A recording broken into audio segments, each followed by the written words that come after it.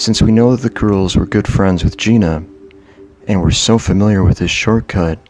that they could take it late at night, even despite the poor visibility, is it possible that this shortcut might have actually been their normal path for when they were over on this side of town? It's strange to think that the parents of the girls would have felt comfortable with them walking around the city so late at night,